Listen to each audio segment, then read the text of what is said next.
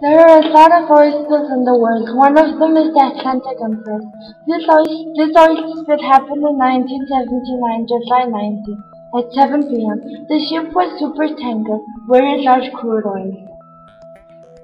The ship was carrying 2,076,000 tons of crude oil.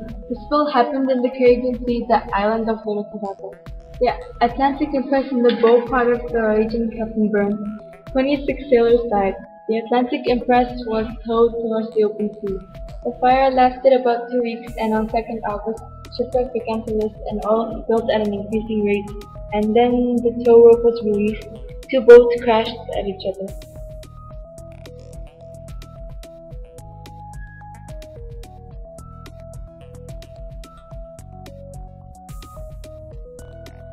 There's the pollution, but it was not much damage for the environment.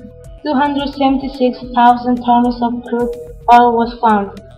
2,778 reports saying the leak was 97%. Lots of people trying to help it or save the boat, but didn't work.